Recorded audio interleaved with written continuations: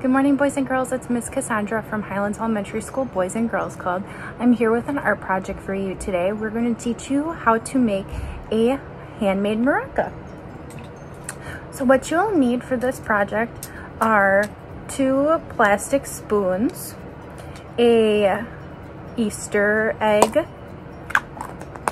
some masking tape, and some beads of some sort. So first, what I'm going to start off by doing is filling my Easter egg with the beads that I want. So that's going to make the noise part of the maraca. You could probably do a bunch of different things, like go outside and collect some pebbles, or you guys could use marbles. You could probably use about anything, and it would be kind of interesting to test the different sounds that each of the different objects makes. So after you fill it up, you'll hear how it sounds if you want to add more or if you want to take out some. Then you may need some help with this part, but you're going to try to find a way to perfectly balance both of the spoons on the Easter egg so that you can tape it all the way around. Or you can start with one side too. So I'm going to rip off a piece of tape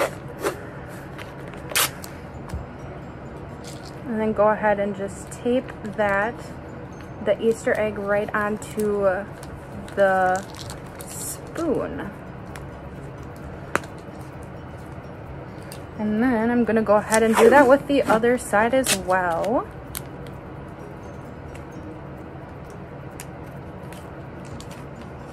And depending on the kind of tape that you use, you could possibly paint it afterwards to make your maraca look exactly how you want it to.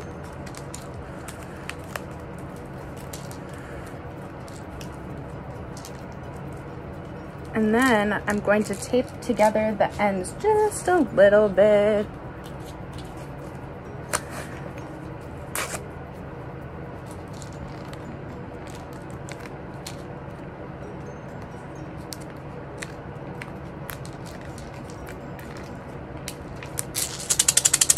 And there you have it, a homemade maraca. So now that I'm done with this, I can go ahead and paint it whatever color I want to. I can leave it just like this too, or tape the whole thing up blue. I hope you guys are all staying safe and enjoying virtual programming. We'll see you next time.